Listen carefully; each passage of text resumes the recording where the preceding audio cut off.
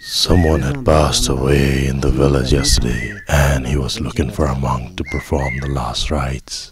I used to be a painter in my younger days. Pema? La?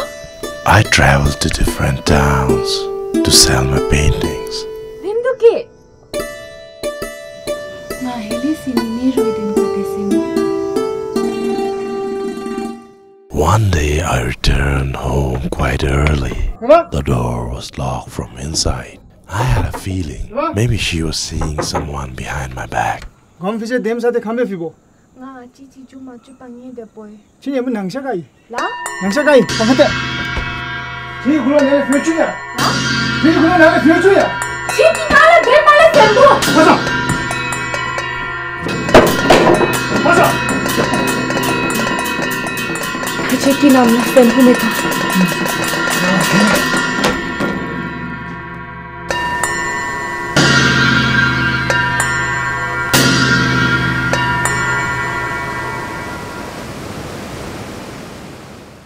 I waited for Pema to return home. Then I remembered her saying something. Ajay ki naam na sembu mein tha.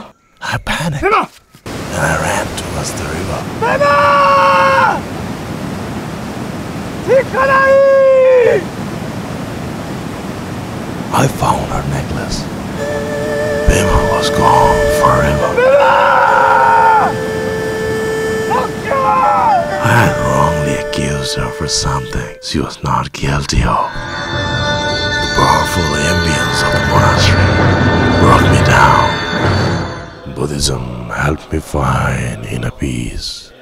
Every day I used to light a burn lamp for Pema.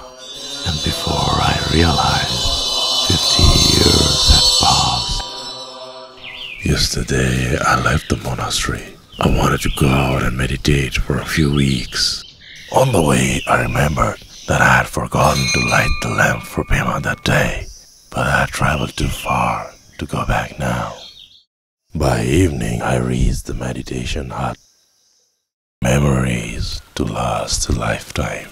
After walking for hours, we finally reached the house of the deceased.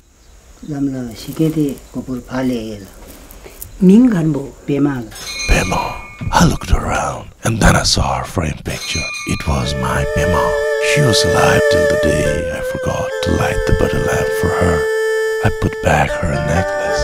I wanted to say sorry, but looking at her smiling face, I realized she had long forgiven me.